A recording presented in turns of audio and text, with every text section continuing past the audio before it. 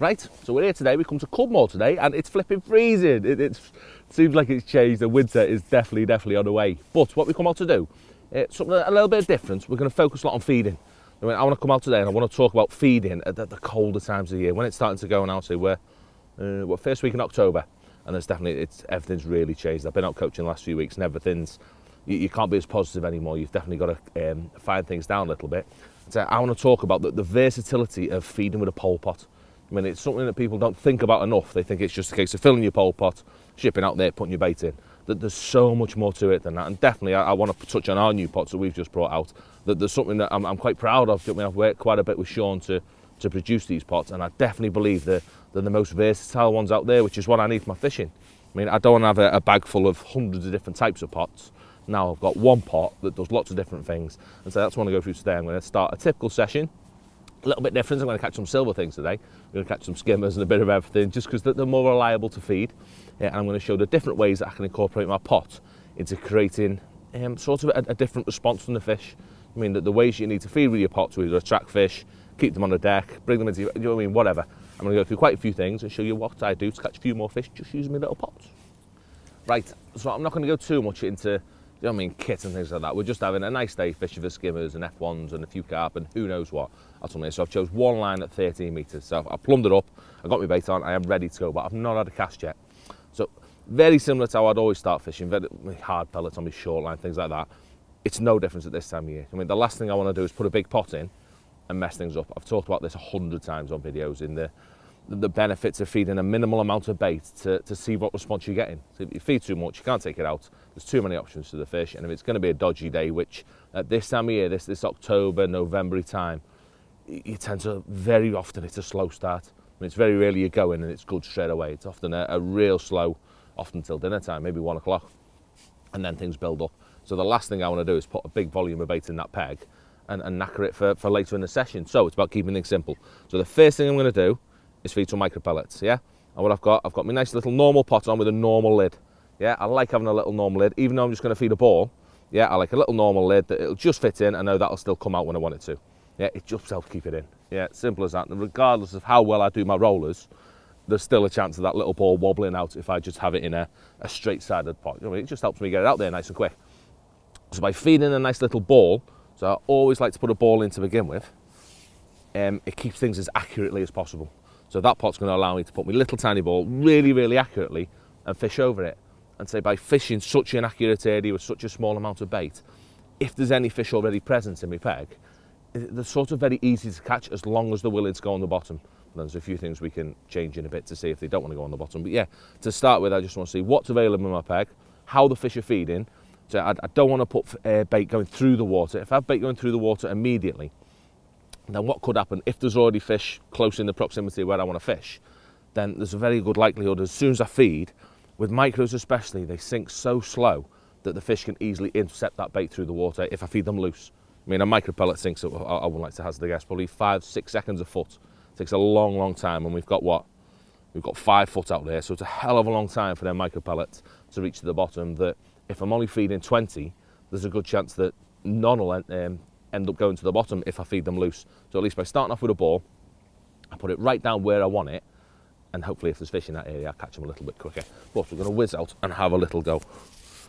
Like I say, hopefully I don't knock that ball out, because that'll make me look a right spanner if I do. As long as that sun ain't too bad. So I've got my marker lined up on that far bank, and I'm literally just going to tap my little ball in. Well, still, it's allowed me to get a nice solid lump right over the top of my float where I want it to be. Because that'll go down nice and quickly, so there's less chance of me getting liners, false indications, things like that, if there's fish already in, if there's fish already in my peg. So that's my first cast. That's not even a sneaky cast, that's literally my first one, and there's a lot of these in here, so that doesn't surprise me. But as you see, even happening that quick, not quite the fish I want. I want to catch a lot bigger fish than that. But by keeping things nice and making it go down to the bottom, your first bites are bites. Yeah, you don't get any false indications because you've not got bait going through the water. You've not got any fish up in the layers. you've just got fish on the bottom where you want your bait to be. And what I'd do, I'd carry on with that. I mean, there's no reason I'd change every cast. As long as it was happening, I was getting nice steady bites and the fish were in my peg, then there's no reason you can't keep putting a ball in every cast, catching a fish. Yeah, so you put them in ball form because of the depth you've got. Anything more than 2 foot, you need to feed them in a ball to get them to go down. My next step would be, so whether I'll have to do it or not, I don't know, it'd be to attract fish. So if I'd been sat there, if I'd fed my bait, I'd had 2 or 3 casts where I'd fed 2 or 3 little balls just to make sure I was accurate and no response had happened, then I've got to change things. Do you know what I mean? My next step would be to have bait falling through the water, and that's your attraction properties. What you could do, you could swap to fishing a catapult with the right bait, but definitely at this time of year where accuracy is massively, massively important, by swapping to a catty, all I'm going to do is increase my feed area. I mean, it's impossible for me to replicate the accuracy of a cup with a catapult. You know what I mean? Regardless, it's impossible. A cup's going to put my bait in a 10-inch square maximum, whereas a catty is 2 foot. I mean, on a good day, if I've got my iron, if I'm hungover, who knows how far that bait's going to get spread.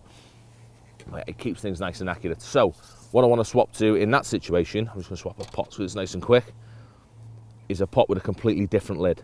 Yeah, or I could just swap lids, but it's just nice and fast to swap a pot over there. And what a sprinkle lid does for me, it allows me to attract fish into my bag. So by putting bait into a sprinkle lid, if I just push him down, put me bait in exactly the same way, very similar to the amount that I was feeding in a ball form, what a sprinkle lid allows me to do is to keep bait in my pot, sort of for a good proportion of the cast. You know what I mean? Maybe the full cast, depending how quickly a bite comes. And I can literally just keep turning it over and releasing several pellets in every go. So there's probably, what, 50 pellets in there. I could probably get 10 turns out of that when I'm dropping 5 or 6 pellets out each go. So it makes it really, really attractive to fish when needed, to keep on turning that pot, tipping it over, getting some bait falling through the water, and then that's going to attract fish into your peg. What you definitely do have to be careful of, though, is keeping them fish up in the upper layers by doing it too much. Yeah, feeding with a sprinkle lid at the wrong time, when there's plenty of fish already present in your peg, is only ever going to lead to fish off the bottom. So it works great. It's very similar to me throwing on my catapult properties of attraction, which I use. I use throwing my bait, catapulting my bait, or my sprinkle lid just to attract fish into my bag. Yeah, because it's great, that bait falling through the water, a little bit of noise, maybe if we go to a different bait, if we go to hard pellets or who knows what, a bit more of a substantial bait, can make a bit of noise to attract them as well, but it's so accurate in that bait going through the water. But it is only ever for that. It's for attraction. I'd say, no, it's not only ever for that. Possibly in there, when it's rock bottom as well in the winter, it's often handy to have your sprinkle lids to feed maggots. That can be a great way of just constantly having 1 or 2 maggots going through when you're sort of like trying to spare the fish into giving you a bite. That can be a different application of using a sprinkler as well. But in most cases, say it's just for your attraction of bringing fish into the peg and making them a lot easier to catch. So I'm going to knock my sprinkler lid off, because by the look of it, I don't need that one at the minute. And I'm going to go straight back to as we were, making a bit more of a smaller ball. Lovely. I'll get some bait on, and I'm going to try it and catch some skimmers and just see how the peg goes.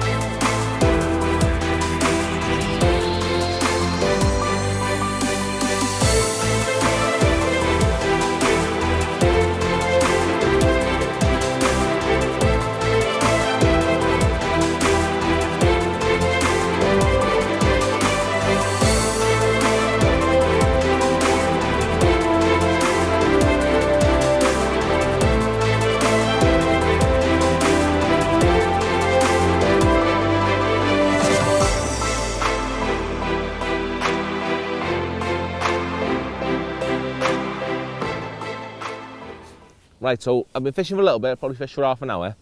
and it's been good. Do you know what I mean? It's been really nice. I've been catching plenty of fish, lots of small skimmers. What I'm worried about is the peg's definitely quieting down on the bites I'm getting, and also I want to pull some different fish into my peg. I mean, because I'm just putting this little ball in every go, the small skimmers are just nailing it straight on it, and they're wiping me peg out really, really quickly, and it's not letting anything else sort of happen, not letting any other fish settle in me swim. So what I'm going to do, I'm going to get rid of me first lid, my normal round lid. I'm going to put my sprinkle lid on. Now it takes 2 seconds, whiz my lid off, and also I'm going to feed. I'm going to put almost double the amount I was feeding in. I'm going to give them a bit of bait, just try and make something happen. So I'm just going to put two lots of sort of 15 micros in. And it gives me plenty of bait in that cup to make something happen. And so we've got bait on already, we're good to go. So what I want to do now is draw more fish from further around, both to spare the peg off again because it's faded a little bit, but also in the hope of attracting a few more big lads. Or a few big lads, I ain't had one yet, and there's plenty of fish about. There's quite a bit of bubbling going on, and there's a few carp about. So it'll be very nice to catch something different, a big crucian. I fancy a big crucian, there's lots of them in here.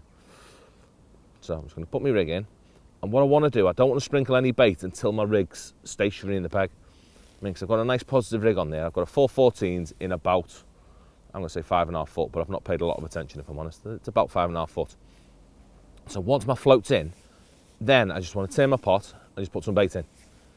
Yeah, so just that quick turn and turn it back, it's put, who knows what, it's put between 5 and 10 pellets in, I imagine. Little tiny sprinkle, and I've got that bait going all the way through, but I want to feed it over the top of my stationary rig. So I've got a nice positive rig on with lots of shot down the bottom end. So what it'll actually do, even if I don't get bites, if fish start intercepting that bait as it's sinking right around my rig because I fed right on top of my bait, I'm going to see indications on my float. So it lets me know very quickly whether there's a percentage of fish up in the water eating my bait or whether there's nothing there. Do you know what I mean? It lets you understand the reaction that your feeding's having, rather than if I was to put my bait in as soon as I went in, then lay my rig in, I wouldn't know what was going on because my rig would never be falling in conjunction with my bait. It'd be separate to it until it all reached the bottom. So that's what I'm just going to continually keep doing. I didn't have an indication then. Same again, just turn my pot, another little sprinkle. So I'll do that several times. I mean, that lid on the end of my pot, and depending on the size of pot I've got it on as well, allows me to feed a tiny amount of pellets several times. I mean, I can keep on feeding. I might get 6, 7, 8 feeds out of that 30 or 40 pellets, which allows me, do you know what I mean, it's a real accurate form of attraction sort of thing that I can't create with any other way. There's no other way of me putting bait in that's accurate without using a sprinkle pot. So it's definitely something that's not used enough. It's something I don't see a lot of in my coaching, and people just don't use them. I'd say that they're so valuable when the fishing's a bit tricky. So still nothing's happened. I've had three. Oh, I've had a little tiny indication then. Just moved a little bit then. That was quite quickly after I'd fed that. That was probably 5 or 6 seconds after I'd fed, which could mean that there's fish really high up in the water. If I get a continuous reaction every time I feed, you know what I mean, of the same, if I feed, I get a bit of a line at every 5 or 10 seconds, it's a nice sign that says that, yeah, I've brought fish into my peg, but it could mean that I've kept them up in the water, or they want to be up in the water because of the conditions, the rain, whatever, and they don't want to go down today. It's something that could lead me to understand how my veg's behaving, that if I were to just feed my pellets in ball form that go straight to the bottom, I'd never ever know about any fish that wants to be through the water on the day, or the fish that simply didn't want to be on the bottom because, say, it's just too cold or whatever else. At this time of year, it's definitely something that's going to happen or not. So say I've fed that. I think this is the last one. That's the end of my pot. I think I got 6 out of that. I wasn't counting. I think I got 6 feeds out of 30 pellets then. Do you know what I mean? Absolutely, or a bit more, probably 40 pellets. So mega, it's a lot of attraction. And also as well, another point worth mentioning is that I never ever try and feed 2 lots of bait within one fall, if that makes sense. So I want, those pellets are going to sink at what, 5 seconds a foot. I've got 5.5, what have I got? Yeah, I'm going to have 5.5 foot out there. So I've nearly got 30 seconds worth of fall. So it's pointless feeding 2 lots of bait within 30 seconds of each other, because I'm not going to understand which bait's causing the reaction if one does. So it's a case of feeding your bait, depending on your depth, giving it that amount of time. So have a look at your bait as well. It's definitely worth getting a little bit of bait, chucking it in the edge, and just having a look at how fast it does sink. I mean, you can learn so much just watching a pellet, a maggot, whatever, just seeing how slow it sinks. You'd be amazed at how slow some baits do sink, and working out how long that bait's taking to get to the bottom. I had a bite on that, and I've run out of bait. So I'm going to catch nothing on that because my pellets come off. But immediately I'm going to go in again. I'm going to do it again. Do you know what I mean? I'll do it several times and I'll probably do it for 2 or 3 casts in a row where I'm sprinkling a bit of bait in just to cause some attraction and to bring some fish into my peg. So because I've probably gone fishing itself, putting the pots in, putting the piles in and sprinkling, and I've now gone what? I've now gone 5 minutes without a bite. So there's definitely something's happened in my peg. There's no fizzing anymore, there's nothing going on. Everything's quieting down, but hopefully by attracting some fish, by making that bait fall through the water nice and slow and give them a nice column to, I mean, a bit more visual, isn't it? If the bait's going through the water, they can see what's going on. Whereas if it's just a very subtle pile on the bottom, which the balls I've been putting in, they're tiny. I mean, they're probably spread into 2-3 inch on the bottom, so they're not spreading a lot at all. And it's very easy for a fish swimming at 2 or 3 foot above that to miss it. So I'm straight in again. And again, let me rig settle.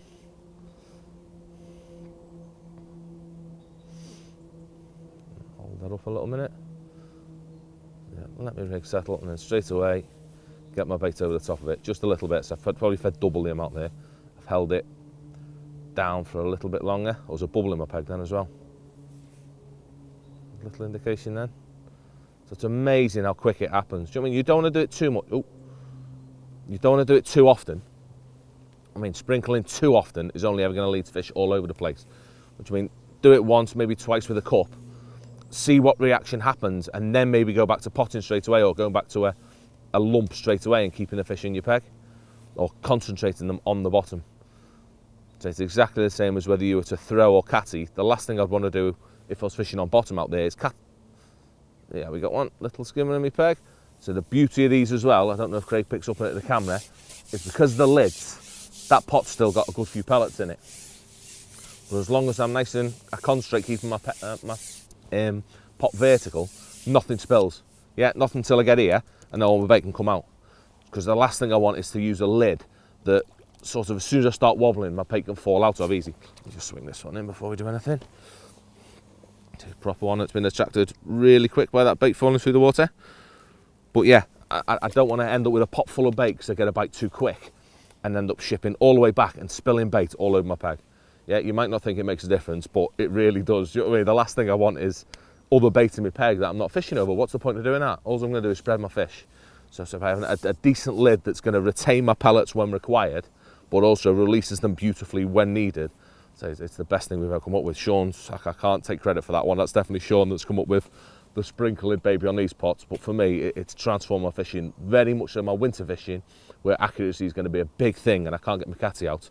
So these little things, they allow you to bring fish into your peg when, with a lot of pots, you're very much restricted to one form of presentation, one form of feeding, because you can't have that nice little trickle going in, because your pot simply doesn't allow you to have it. But I'm going to carry on doing this. I'm going to revert back to cupping it in now into little balls. I'm going to catch a few more, and then I've got one last application to show you that was mainly the key point for me, and that's feeding with these pots down the edge, because for me it's been the biggest edge in my fishing this year. Right, so to be honest, the good bit of fishing is done. But what I really want to do is show you that the main application for the pots for me, unfortunately, it's definitely gone now because I can actually see the bottom down the edge. But for me, it was fishing down the edge, you know what I mean? Creating a tighter bile. It's definitely not something I can lay credit to. It's definitely the thinking of a lot of the Lindholm lads, Adam Richards, and then the Partridge lads as well, Mr. Bennett. They've definitely come up with a complete different concept of fishing down the edge in keeping things very, very tight. I mean, which I've talked about again on plenty of videos, not creating a great big pile down the margin, or a too big a pile at spreads, because you don't get a bite. You do, but it's a lot harder to get a bite.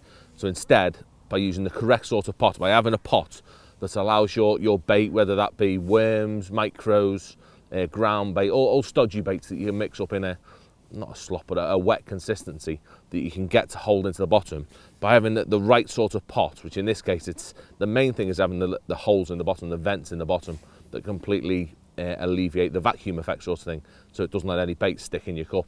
So definitely it was I remember Adam Richards doing it at Lindholm, drilling, no, Woodlands it was, drilling big holes in the bottom of his pot. That's definitely where it's originated from me, that I remember it. But what it allows me to do down the edge, so in this case we're going to put a little cup in there, is to feed me bait in the edge, put a little bit of a pile of micros in the edge, but because of the vacuum effect, so because the holes in the bottom alleviate that allows a bit of airflow when it needs to, I can put that against the water and it makes my pellets come out lovely. Yeah, just as they have done there, they come out in a lovely sort of pellet of pellets. Yeah, so they land on the bottom so much tighter than ever you want before, and allows the window for me to catch a fish to be so much smaller, the accuracy window. Yeah, oh, window's not right, what am I calling it? Footprint. Let's call it a footprint. I've called it that plenty of times before. On the bottom is so much smaller than if you put it in with a normal cup, you put it in loose, things like that. What it just allows, I'm going to whiz these in now, just so you can see what I'm on about, is for me to put my bait in a lovely, lovely tight pile, just by putting it in, turning my pot, and they go down in a beautiful way, but very, very, very accurate on the bottom, which for me, for my edge fishing, without doubt, it's been the biggest thing. It leads to more bites down the edge, just because your bait's so much more located. I mean, it's not spread all over the place. There's a little pile of fish home straight in on it, and you get a bite rather than having 10 tails down the edge. Your peg looks brilliant, but because your bait's spread all over the place, you just don't get a bite. So definitely the biggest application for me have been these little pots, fishing down the edge, or to an island as well. It's been a big thing on Snake Lakes. Not that I've done a lot of that this year, but fishing to the far bank of Snake Lakes, putting that little pile in, so it's so much better than the old days of putting big pots in, spreading fish all over the place and making it difficult to catch. And saying these pots have done exactly that for me. I'd say without doubt they won me a lot of money this year, being able to keep things and make the most of it when the fish come down the edge. That's definitely what they're touching on, is that when you get a visit down the edge, if you're feeding in this sort of way, Larford's the key venue that I've got to bring up, it's where it works best, is when you only get a small number of fish visiting. I mean, you get 1 or 2 at a time, you may get, on a good day, 10 in an hour. If you can feed in a way that you get bites off those 10 fish, if you get 10 bites in that last hour off every single fish that visits, it's, who knows, it could be £100, couldn't it, if the fish are big enough. But you get a bite off every fish that visits. Whereas if you're big potting all the time and you're spreading your bait over a great big area, it's really easy for them fish to visit your peg, have a little bit of bait, never touch your hook bait, or you get a liner or something happens, you don't get a clean bite, and you miss the opportunity because they only feed for a short time, then they leave your peg. So fishing in this way with these pots, it keeps everything right where you want it. You get a bite and you really do make the most of your edges. So it's better than I've ever done things before. Right, just really quickly, the last thing that, to be honest, I forgot to touch on altogether was something that, again, I can't take credit for this is Sean, just to increase the pot's versatility that he's created and he's employed into all 3 different sizes of pot that he's made for us, is he's made a little extension for every pot, which I'd never even be close to coming up with something as ingenious that. But what it actually gives me as well with my pots, more so for down the edge, I don't tend to, I must be honest, I don't use it a lot for the smaller pots when I'm fishing out, but definitely down the edge. In years gone by, I used to have lots of different sizes of pot, depending on the size pile I want to create down the edge. Now, instead, I can just put my little sort of collar thing, and I just clip straight onto the pot, and I get probably a third again of my pot, so I can increase my feed without having to put a great big daft pot on. I can quickly put an extension on. We just had a play, we could actually put 3 or 4 of these extensions on, although to be honest, it makes the pot a little bit wobbly, it's not right. But yeah, it allows me to increase the size of my pile really, really, really quickly, just by adding a quick extender onto my pot. It can be great for sort of attracting different fish into my peg. It's something I teach a lot when I'm coaching, is that by feeding with a small pot to begin with, catching, I mean, whatever's coming into your peg, it's generally F1s to begin with, a lot of venues I teach at. And then as soon as you start seeing things change, you start seeing odd carp present, just increasing the size of your pot. I mean, whether it's swapping up to a much bigger pot if you're starting on a tiny one, or say in these cases, just putting an extension on, you'd be amazed how much you can change your peg. I mean, that little bit of an increase in bait just spares them bigger fish on. I say it can completely transform your peg in the later stages when them big lads have at you. That's something well worth a go, again, something that's made a big difference to my fishing. Have a little play with them.